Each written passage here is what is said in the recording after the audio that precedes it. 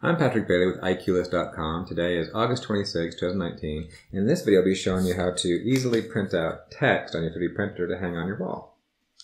Okay, so here is my basic idea. A while ago, I found this picture on Pinterest, and you can see up here, if you're familiar with HTML and HTML tags, and as a coder, I am, so I looked at this, thought, that's a cool idea. I could somehow put that in my new office. And it popped up again. I was like, okay, I'm going to go do this. So I figured it's pretty easy to do this in OpenScad. So I'm going to use OpenScad to do this. And my idea is I'm going to do work. For people who are familiar with HTML tags, there's a start and a stop tag. So I'm going to do a start work and a stop work in my office as I enter and exit.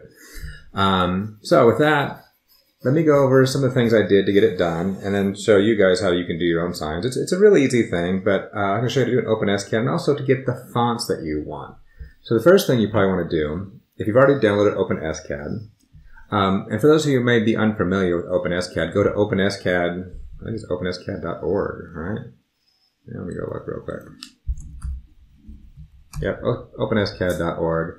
Download the program. It's a way to do 3D images as code. Then you can save them off as STL files and print them out. I've done a couple other videos on that. So you can go look up and see how to do that if you're unfamiliar with it. So first thing I did is I want to see what a font that I liked. So I went to fonts.google.com. I found this nice resource. And you can start searching through here, just, meander around and try to find a font you want. Now in my case, I found Alpha Slab 1 was one I liked. So I downloaded that. I already have it set up, but let me go get another font. Maybe I can find some other font and show you how to install a font, at least in Windows 10, because you need the font to be installed so OpenScad can see it. So let me go see if I can see, do you have any Spider-Man fonts? Ooh, well, that's kind of, let me go find something a little weird looking. Now this is not the only place to find fonts. I mean, there's plenty of places. Okay, let's go Lobster. So I'll go click on Lobster here and click on this. And I don't think you can actually download it from here, can you? Open font license. Okay, I remember looking around here, I didn't see where to download it from here. But I used this so I could quickly search and find something I wanted. So now went over here and I went just to search for Lobster font. Plenty of places to download them. Here's Font Squirrel. I think that's what I used last time. And so once you find something you want, just download the OTF or download the font from wherever you can find it. Let me show this in my folder. And let me extract it all. And so now here's the font, but I need to install it. So at least in Windows 10, you can go see, there we go. Go onto your C drive and go to the Windows folder. And in here there should be a fonts folder. It's kind of a unique folder that has all these fonts. And really all you do is drag and drop this in there. And hopefully it will show up. And then do a little quick search for Lobster. Looks like it's there. So now, let me go into OpenScad. And I've already uploaded this one with the work on Thingiverse, and I'll show that in a second. But let me show you how to change what fonts you can choose in OpenScad. So here, I like to set the settings so I can set it, that's kind of how detailed it's going to be. You can set it high or low, depends on what your needs are. Depends on the font too. And we'll do a letter. I'm kind of copying what I did over here to my right. Letter height equals 5, and font size, we'll just say 100 in this case.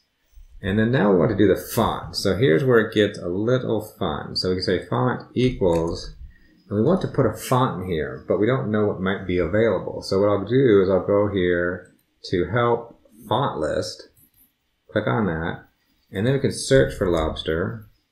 Oh, you know what? I might need to restart this because it's probably only seeing what is there right now. So let me go open up a new SCAD. So say new, and hopefully we can get the font list. Oh, you know what? I probably need to kill all my OpenScad that's running right now. Let me kill all the OpenScad, discard everything, and hopefully I can get this working.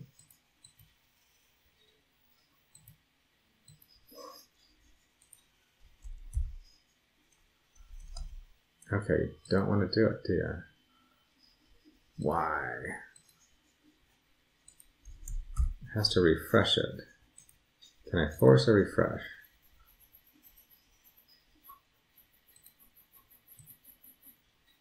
Let me go open up Microsoft Word to make sure that I actually do have this Lobster font installed correctly.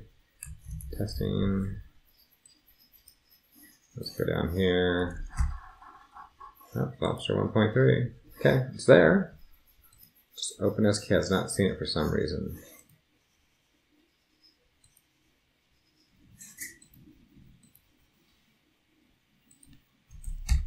Okay, let me go investigate that and figure out what the problem is. Okay, I got it figured out, but boy, it was a little torturous. This is a Windows thing that they've goobered up. So I'll put these links to some downloads here. So I'm going to go download 3 fonts and get them working OpenScad.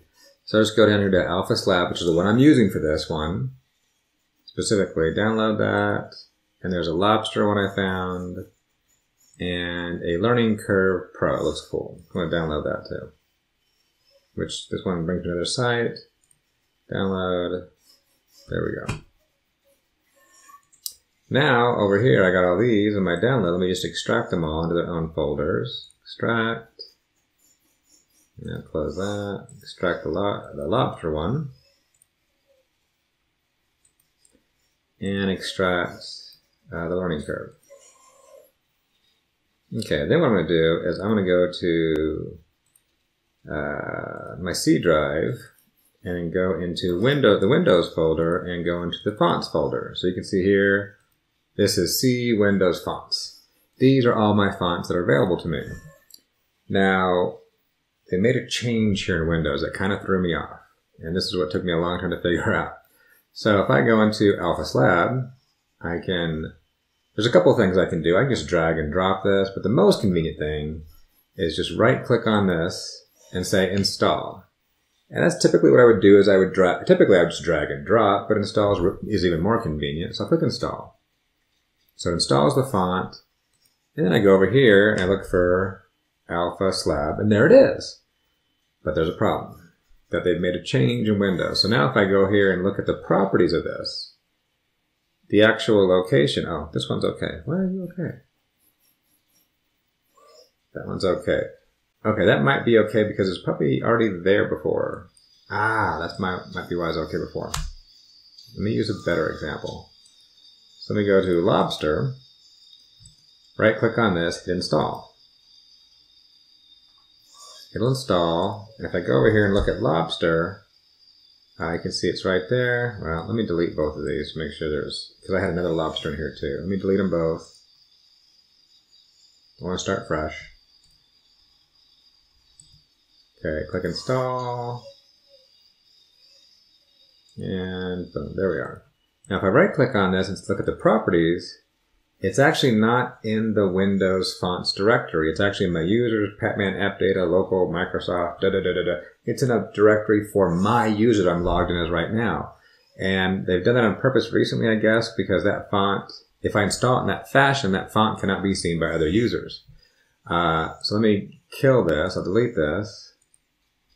And so what you should be doing is you right click on this and click on install for all users. If I do that, I can look at here, now look at the properties and I'll see it is in Windows fonts. Perfect. Now, why is this even happening? This is happening, let me go, I'll install the other one here real quick. Learning Curve. Doesn't really matter. I'll just grab, this has several different versions. I'll install for all users. Oh, it's already installed. Okay, I guess I installed it before. Yep, I didn't delete you. Let me do a double check on that, make sure they're in the right location.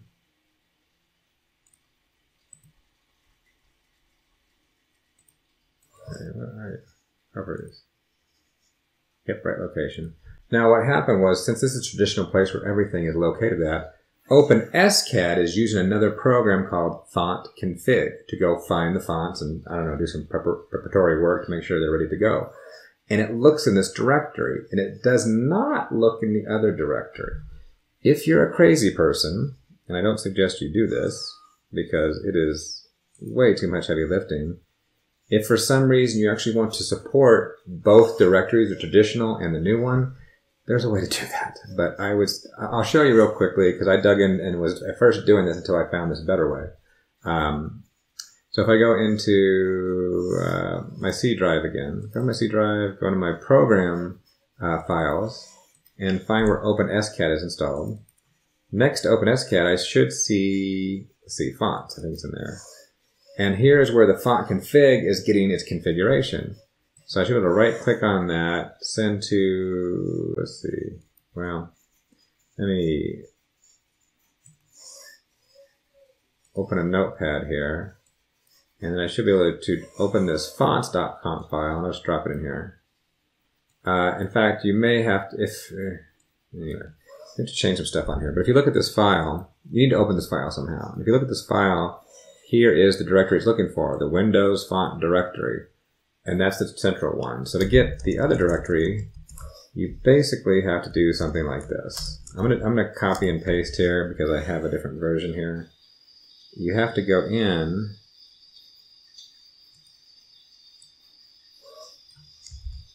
and put this beast in.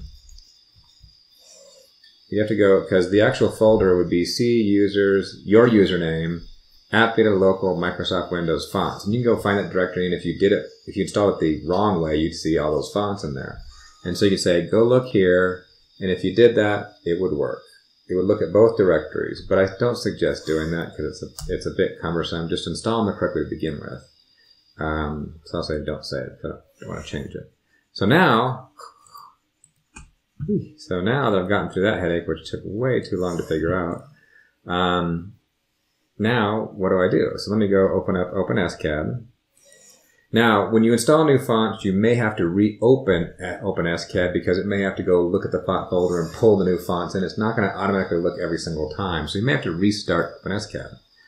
So I'll hit it with a new, and I will. Let me actually open up my other one that I had opened recently.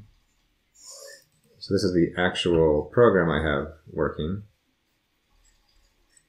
So I'll just run it real quick to show what it's doing. Now see, when I run this, it went and looked at the fonts. You saw that little thing pop up there. So there we are, and we're good to go. So let's make some text. Let's see. I got my flow off now. I like to set this FN number because this says how detailed it can be. The higher the number, the more rounded things are going to look. So you can do it lower for faster rendering, then do it higher when you actually want to get done. But these, we're going to only do a few letters, so it shouldn't take too long. So I'll do a letter height equals 5. Now, OpenScad is unitless. So when you say 5, it says 5. 5 what? 5 miles, 5 feet. But STL files are unitless too. And typically, all the, especially with this Prusa, 5, the number means millimeters. That's typically the way that it kind of syncs up. So when I say 5 millimeters tall. And I'll do a font size. In fact, I'll purposely do a smaller one so that we have to adjust it. Say a font size equals 80. And then we actually have to set the font. Font equals what? I don't have to set it. Well, if I don't set it, I'll kind of get whatever the default is. So now I'll say string equals, and I'll do this work thing I'm doing. Maybe I'll do happy. How about happy? Happy on. And then we'll say, do a little copy and paste over here. We'll say text. This is the command to make the text. The string is pulling from this string. The font size pulls from that side font. The font's that, and center it and align it correctly, which is not really a big deal in this case. And I'll render it and use something you don't like. Oh, I forgot to put a semicolon there. Okay. Oh, there we go. Okay, so now I haven't done any 3-dimensional. It's just 2-dimensional, and it's working just fine. So hooray! but that's a default font. So if I want to choose a different font, what I need to do is say font equals something, but what font? And you have to say specify. It's really specific. I go up here and I say font list. And if you just start the program, it'll actually create the font list. And so I will look up, what do I say? Learning curve. So I hit learning curve bold, click on that, and I'll say copy to clipboard. This tool is just to help you find a font. It doesn't really show you what they look like, but it just helps you so you can copy what text needs to go in the code. So like I said, copy to clipboard, close this, and then I will paste that in, learning curve style bold. And so now if I render this, semicolon, if I render this, you see it changed. So now it is using that font. So cool. So if that's the font you wanted, the next thing you need to do is actually extrude it. So I'll do a linear extrude, which is just going to, have it go up so many millimeters. And I'll say letter height. So I use that variable.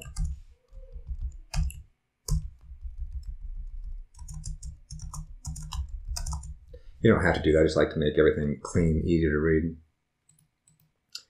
And there we go. There is my happy. That's 5 millimeters. Now, I suggest splitting this out, but at first I suggest doing it all together so you can see how big you need to make it. Because I prefer to make it the right size versus trying to make it bigger in your slicer. So here I'll leave it at 80, which I think will be too small if you're going to try to maximize the size. So I'll make an STL file, and I'll just put it on my desktop and call it happy. And then I will open up Prusa Slicer real quick. Or real slow.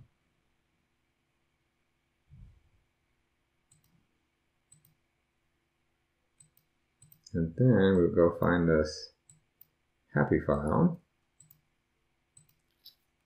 There you go, happy. Drag it in there.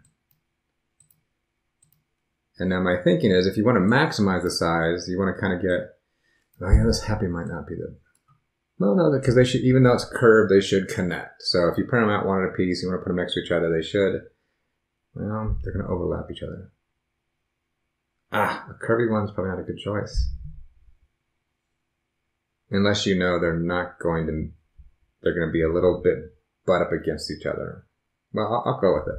So you can see if I was trying to maximize the size, every single letter fits in here just fine, so I can go much bigger. So I will delete this.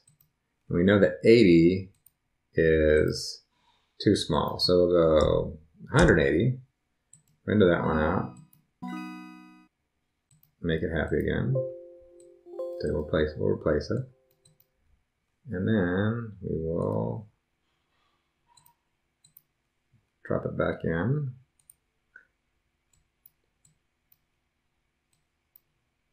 Boom. Now let's see how we're doing. So we can see the arrow fits, the Y would fit, the P would fit, P, P, H. You can go a little bit bigger. But let's just say that's as big as you want to go. Now let's go as big as we can. Now let's go big. Let's go bigger. So we'll say 220. We'll save the STL file. Replace it.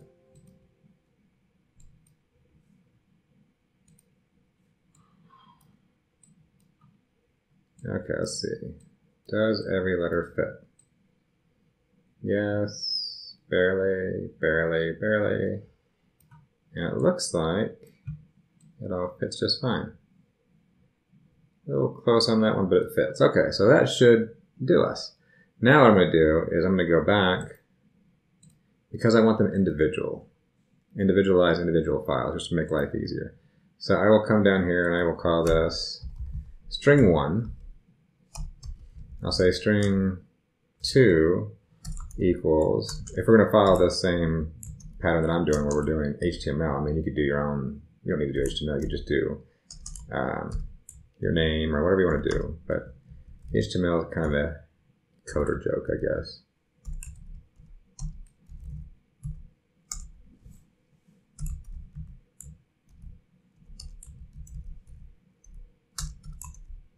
I guess I don't need to do 2 P's because I can just print it twice, right?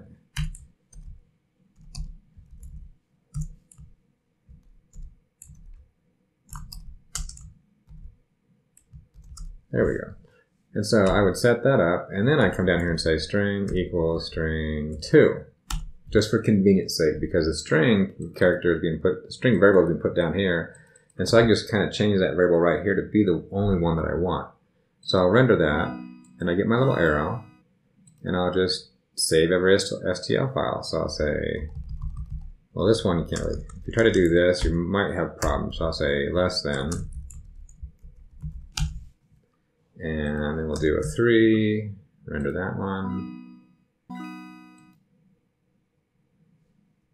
and we'll say H, and so on and so forth. Then you can get every little letter as an individual file, but also you made sure that they're all going to fit the way that you want at the maximum size, because if you're doing a font, like the A here, if I try to maximize the A, then the H would be too big to print out. That's why I did that all together at once. So I could make sure I get the maximum size for all the characters that I want to print out. So if I go to the STL file, sorry, go over to Prusa Slicer, let me drop in the H, there's my H, and just render it. So just like I did this, 5mm seemed to work pretty good, but you can go a little higher or lower, but I like that. In fact, my daughter's asking for some stuff now too, so we might get her in a video to set up what she wants. So that's the long and short of it. There's not too much difficulty to it. The difficulty, especially in this case, was getting the right font downloaded and installed correctly so that I could do it. And OpenScad is a very quick way to do this. So there you go. So let me go over the details and actually show you what the results are that I have. Okay, let me go over all the details. So in this case, there's a lot of details because I have, how many letters? 13 letters, because I have, anyway, a lot of letters because I have work on the outside and stop work on the inside with the tags. A lot of letters, a lot of time. So let me go over the grand details to get the whole project done. So the whole project took 27 hours and 31 minutes to print, 13 big letters. Hey, I wrote it down, good. It took 0.58 kilograms worth of filament, and at $20 per kilogram, that comes out to $11.60 worth of kilogram per $11.60 worth of material. Electricity took about 28 cents of electricity based on 10 cents per kilowatt hour for a grand total of $11.88 to make both these signs on the inside and outside, 13 letters in total. The cheapest letter took about an hour. The shortest time was about an hour for the smallest letter. The longest time was about 4 hours. And the cheapest, overall, the cheapest one was a little under 50 cents. The most expensive one was a little bit over, was $1.32. But overall, totally worth it. And if you had to go, buy this in a store, you'd spend more. And also, depending on your needs, it doesn't have to be 5mm tall. I probably could have got away with half that height. But I do like the thickness of this 5mm. So if you half the height, you'd probably half the cost and half the time. So it's up to what you need. Or if you want something thicker, you can go thicker real easily. But with that, just a few more helpful hints of what I'm doing is I'm still trying to position them correctly. So what I did at first, let me back up a second. Let me show where they are on Thingiverse and Prusa.org. So this happens to be my version. If you want my version, it says work. It's thing 3830288. And on Prusa, it is 5321. And I'll put links in the show notes. But what I'm doing right now to put them up, because I wasn't sure where to position them exactly, I want to adjust them. I don't want to nail anything into the wall. I'm using this Loctite stuff. And just for convenience, here's a link to what I'm on Amazon, but I get this from Walmart the other day. And this is just kind of sticky stuff. You stick on the back, stick it on. But overall, my wife's not a big fan of this because over time, sometimes they tend to fall off or she's not too happy with them. And I tend to agree with her on that. But I'm using them to position them temporarily and get them exactly where I want. And then what I'm going to do is I'm going to use these Velcro strips. So there's these, what do they call it? This 3M Command brand, whatever it is. I've been using these for a long time for different things where I stick them on a wall. They hold really well. You can Velcro, and it's Velcro, so you can come on and off. And also, once you take them off the wall, you don't do any damage. So once I get these where I want, I'm going to probably put one per letter, stick them up there, and I think I'll be good to go. So that's my plan. And with that, this is most of the video, but let me give you a quick video tour of what's gotten done. So here it is on the outside, and I think it's pretty cool. And I think my wife likes it too. So we'll get it Velcroed on. I'll leave it there for a couple of days, make sure it's where I want it to be before I Velcro it. But I like it a lot, and so it also helps, you know, just a coder joke. It'll help other people who are coders. Who, if someone visits, I can see if they're a programmer, because here's my start work, and on the inside, I got the opposite tag. Let's see, and there is the stop work. So I think it's a lot of fun, and I think I might print out some more stuff, not necessarily for my office, but I think my daughter might want a few things. So there's an easy way to get lettering set up in OpenScad and print it out. Hey, if you liked the video, give it a thumbs up. If you didn't, hey, give it a thumbs down. Also, if you like what we're doing here, subscribe to the channel by clicking the subscribe button. And lastly, have a piece of info to share? Just post a comment.